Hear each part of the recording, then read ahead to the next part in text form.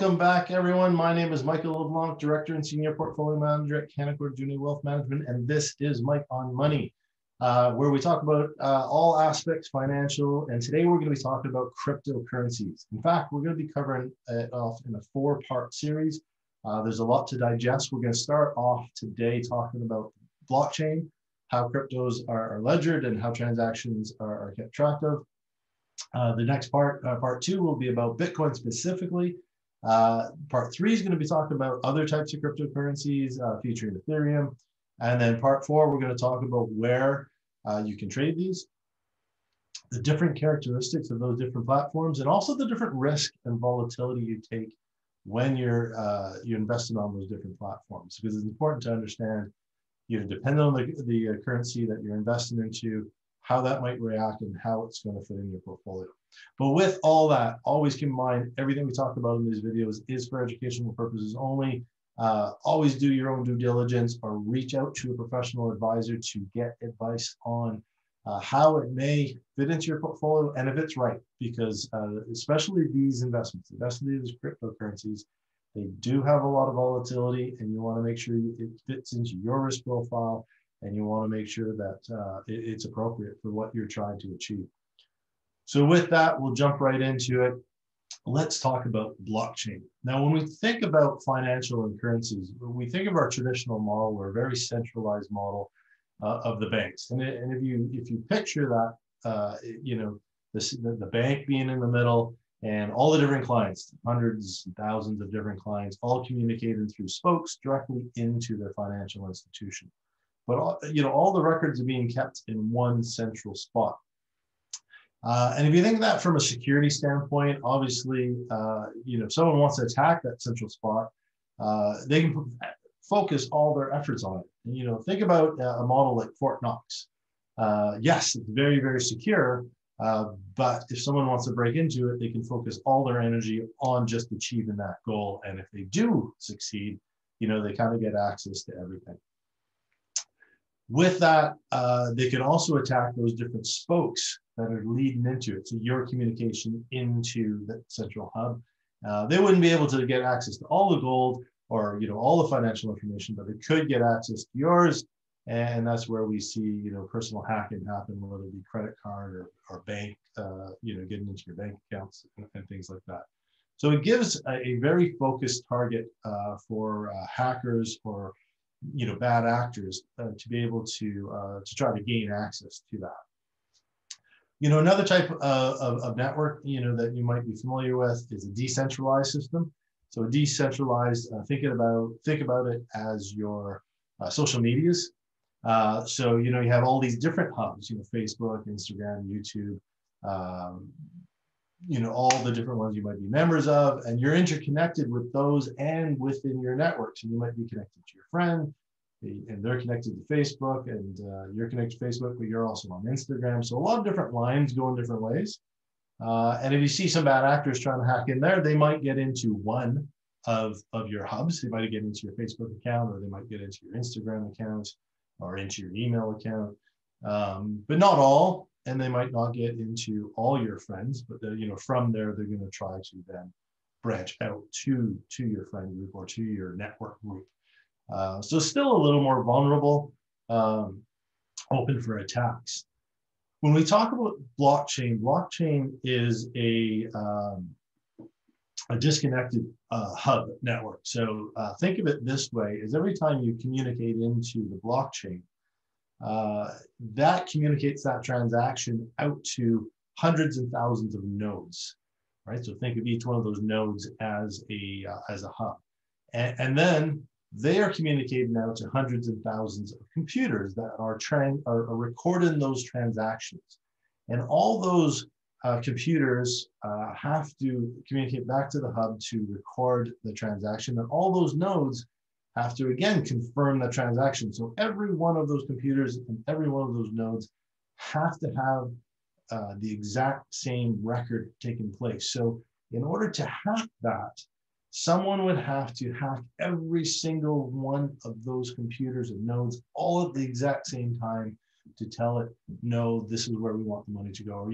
that we want to get access to that all at once. Because if any one of those nodes, are not providing the same information as the other ones will cancel out the wrong one or the one that's been hacked, and you'll only see the confirmed transaction from the many other nodes that confirms the correct transaction.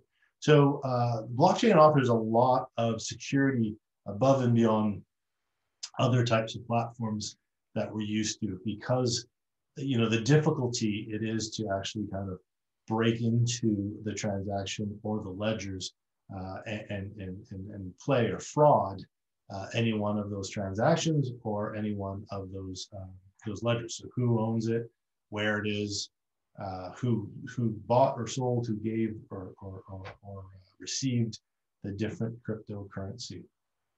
So when you think about that way, another way to think about it is, if you're communicating with an army, think of an army in the centralized standpoint. You kind of have your generals in the middle, and they want to talk to all their platoons all around, and they can send out messages back and forth to communicate with the generals. But any one of those messengers could be corrupted, right?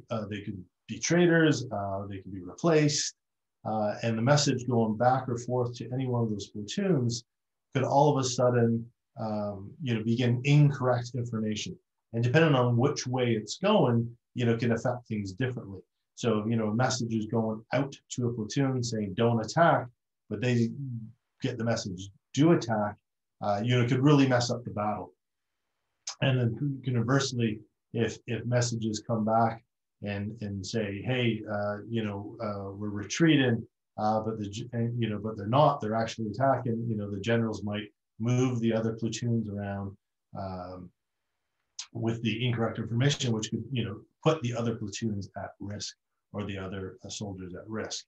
So if you think about that from a centralized standpoint, whereas on a blockchain, every one of those nodes is communicated at the same time and the exact same information. And if any one of those are corrupted, as long as you have the majority of those nodes, of those platoons, given the correct information, the generals can know exactly what's happening all the time, and they can give the orders correctly exactly all the time.